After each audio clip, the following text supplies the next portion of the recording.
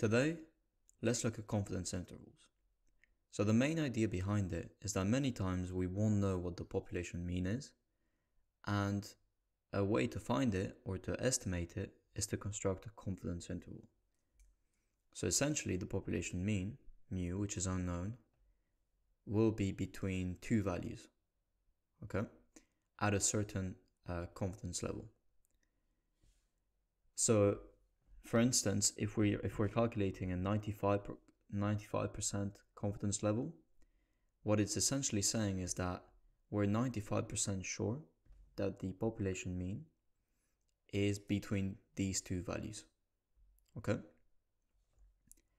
So the lower value is going to be x bar, so the sample mean minus the z value times the population standard deviation over the square root of n. And the higher value is going to be exactly the same, but with a plus instead. An equivalent way of writing this is that the confidence interval is equal to the sample mean minus the error bound for the mean, comma, sample mean plus the error bound for the mean. Okay? And again, a third formula, which is equivalent, is that the confidence interval is equal to the sample mean x bar plus or minus the margin of error. So z alpha times the population standard deviation over the square root of n. So as you can see, this value here is essentially the same as these in all the other formulas, okay? So I won't get into any details today of what the margin of error is, but just bear in mind that this is the margin of error, okay? Right, so let's apply these formulas to an exercise. The exercise reads, a machine is set up such that the average content of juice per bottle equals mu, with a population standard deviation of 5 centiliters. A sample of 100 bottles yields an average content of 48 centiliters. Calculate a 95% confidence interval for the average content. Okay, so first of all, like always, let's write down the data we can gather from the question. So the population standard deviation, sigma, is 5. The sample size is 100 because there's 100 bottles, and the average content, so the sample mean, is 48 centiliters. Okay. So like always, here we're dealing with a normal distribution, okay, where the population mean is in the middle, and then we want to find the z value, which is to the right, somewhere to the right of this population mean. And what we want to do is we want to find out the area to the left of this z value, okay? Now the way we find the area to the left is we take the confidence level in decimal places plus 1 divided by 2. The confidence level in our case is 95%. So we do 0.95 plus 1 divided by 2. If you plug this into your calculator, you should get that this is equal to 0.975. Okay? Right. So now that we know the area to the left, let's try and find this z value by looking at the positive z-score table. Now as you can see in the title of this table, it says that the table values represent the area to the left of the z-score. Okay. Now remember, the area we found was 0.975. So what we want to do is find this area inside here. So 0.975 is right here. So now that we found the area, we need to go horizontally and vertically to find the z value. So horizontally we get 1.9, and then we need to look vertically and we do plus the vertical value, so 0.06, and this is equal to 1.96. So this is our z value. Okay, very good. So now we know that the z value is 1.96. Excellent. And one last thing we need to do before we apply these formulas is to find the sample standard deviation, which is denoted by sigma x bar. And the sample standard deviation is equal to the population standard deviation over the square root of the sample size. So the population standard deviation arc is 5 over the square root of the sample size, square root of 100. So if you plug this into your calculator, you should get 0.5. Okay? So as you can see, what we just found out is this part of the formula. Okay? So this is the sample standard deviation. Okay? So now we have everything we need to construct the confidence interval. So let's go ahead and do that. So first we have x bar, so 48 minus the z value times the sample standard deviation, so 0.5. And then less or equal, then we have the population mean. And then the same is here, but with a plus. Okay, so 48 plus 1.96 times 0.5.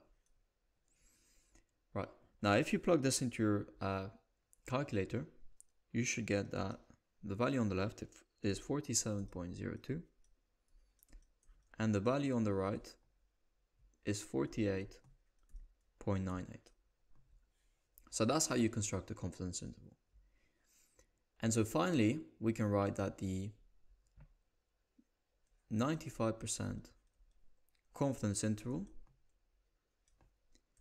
is 47.02, 48.98.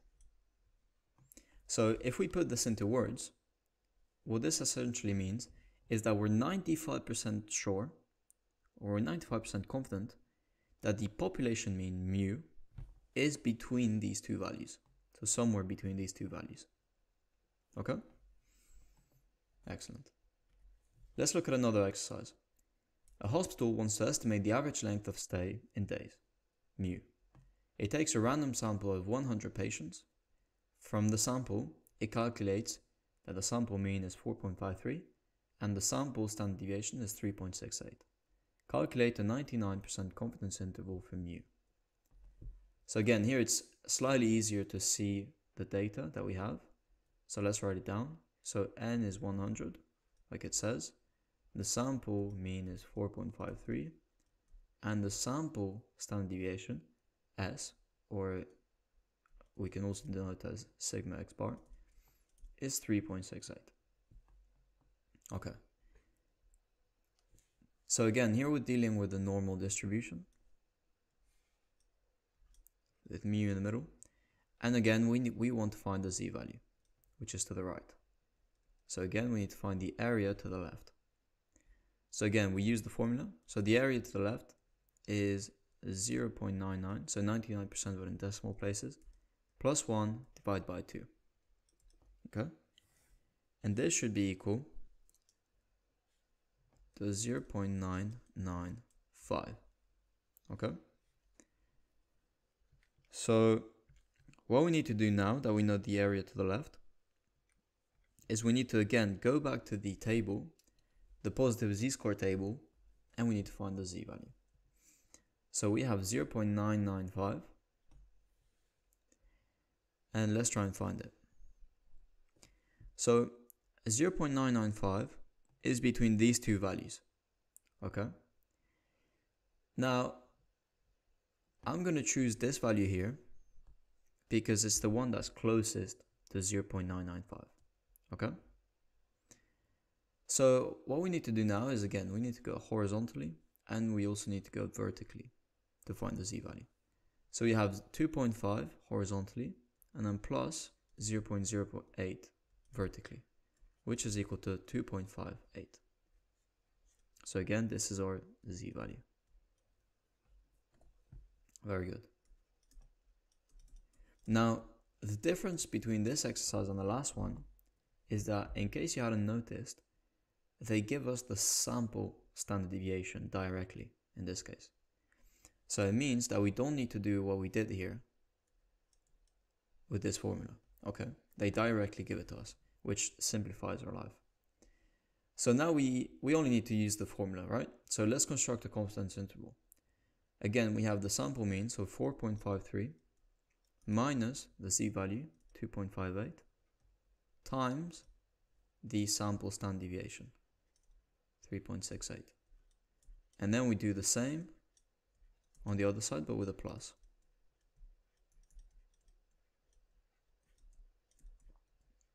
Very good. Okay, so let's plug these values into the formula now. Let's see what we get.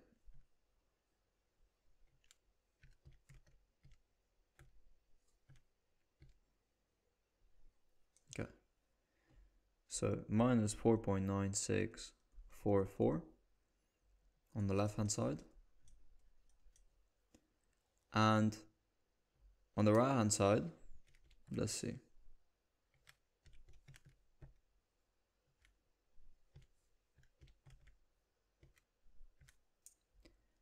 We should get 14.0244. So again, that's how we construct the confidence interval. And then finally, what we can say is that the 99% confidence interval is minus 4.9644, comma 14.0244. So again, if we put this into words, what this means is that we're 99% confident that the population mean is going to be in between these two values. Okay? So that'll be it for today's exercise, for today's video. Let me know down in the comments if you have any questions, and I'll be happy to answer them.